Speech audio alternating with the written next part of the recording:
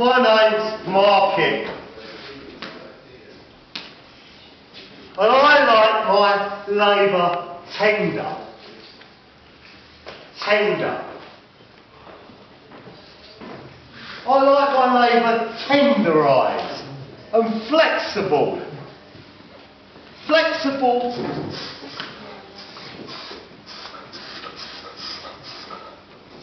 Flexible and tender. I like my labour tenderised. Work long and die soon.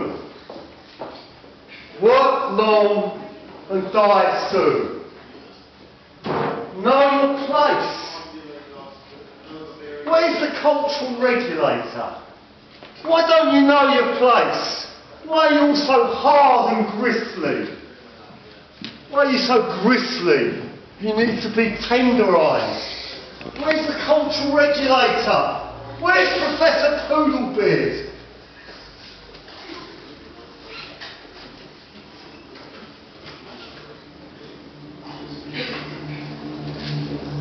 Hello! My name is Professor Poodle Beard. And I'm the Cultural Regulator. That's really cool.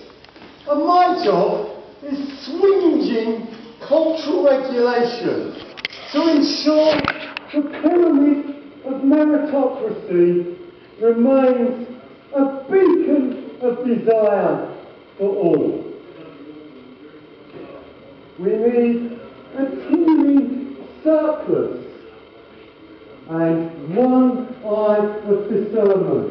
And to explain that, I've got a simplified diagram.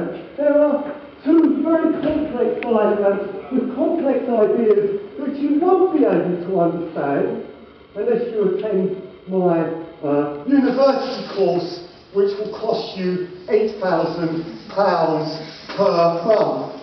Since you can't afford that, I've got a simplified version, so you understand the concept of the eye of discernment. Because of the necessary exploitation to maintain this wonderful culture which has brought us Wagner, we need the eye of discernment. The eye is able to look.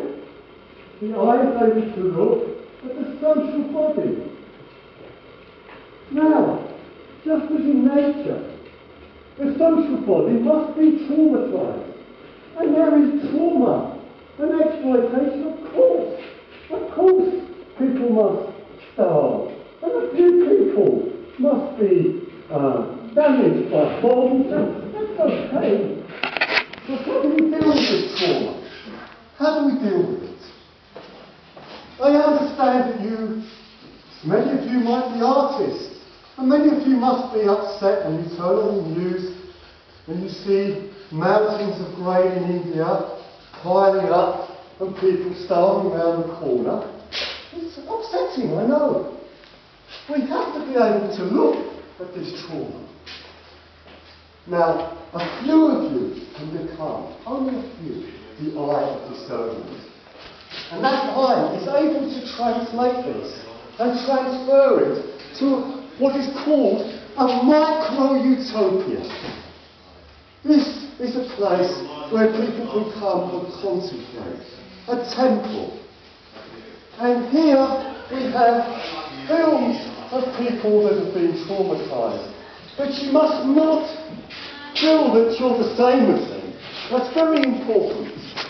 So we put these images in a space like a gallery here.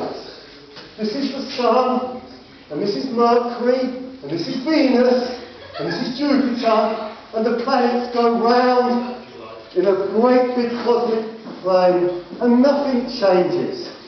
And people can see the pathos, and they can weep and cry as people starve, and as people are mutilated. It's very tragic. So we need this catharsis.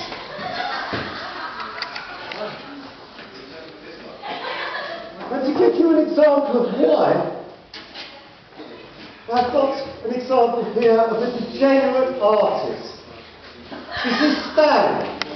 Stan is 78 years old, and he thinks he can draw. Hello, Professor Poodle Beard. I'm 70 years old, and I've just made this drawing. What makes you think you can do that? I was working on the underground as a railman all my life. You've got ideas about the station, haven't you? Let me see what you've done, and I'll criticise it for you. Oh, Professor, it's a drawing of when I was working on the platform at Euston Station. And this guy got off the train, and he queued up all over the platform, and there was this stinking, smelly vomit. It was so smelly that I felt like I wanted to be sick myself. And I asked the station master, and I said, can I go home? And he just kept shouting at me. I've never seen anyone go so bonkers in all their life. He wouldn't let me go home. Now, do you want art like that? Rubbish? Detritus? This is why we need criticism. We need the inoculation of radical theory. Otherwise, idiots like this will take it literally.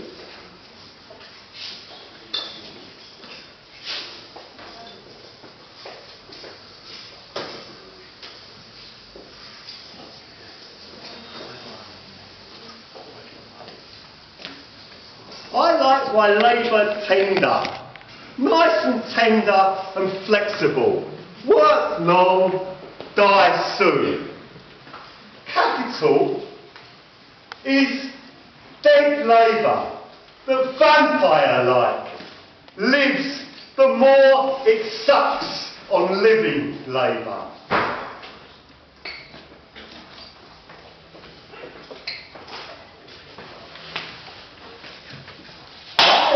To suck you. Suck. Suck sex. Suck sex. Yeah. Suck